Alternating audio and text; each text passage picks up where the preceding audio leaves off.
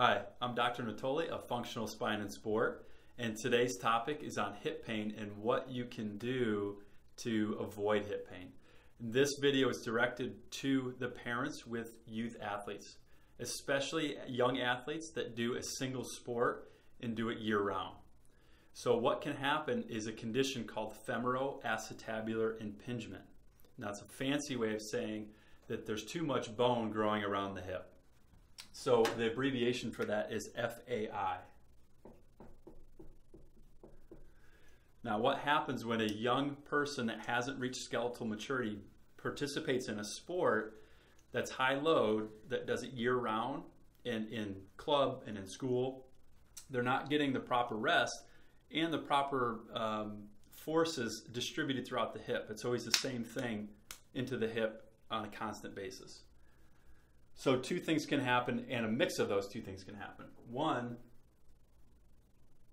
you can get too much bone on the femur or the ball part. This is bad because as the hip would rotate, you would see how that would actually rub away and wear away the hip joint. So it's literally going to scrape away the cartilage, and this happens in a young kid. That's a bad problem. The other thing that can happen is that you get too much bone on the socket part in the pelvis. This can also scrape into the bone. And more commonly, you'll actually get a mix, and then that really just beats away at that. So the recent studies for these problems are showing a likelihood of 2 to 8 times more likely to have this happen in young athletes participating in a year-round single sport. That is unbelievable when we first read the report on this. So what is the takeaway here? If you're a parent with a young athlete, they need to be in a variety of sports, okay? And if they are really good at one sport, they need to have a rest period throughout the year.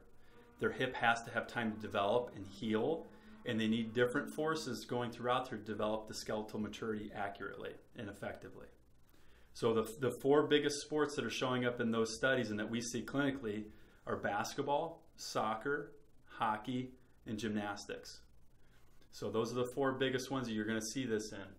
So if your young son or daughter is having hip problems and they're in high load sports, have them come in and check us out, and let us check them out and see if their hips are healthy, because there's a lot you can do if you catch this early that doesn't require further surgery or further pain down the road. Okay, so this is a big deal, and we hope you found this video helpful. Please like, share, and comment, and contact us if you have any further questions, and be on the lookout for further videos. Thank you.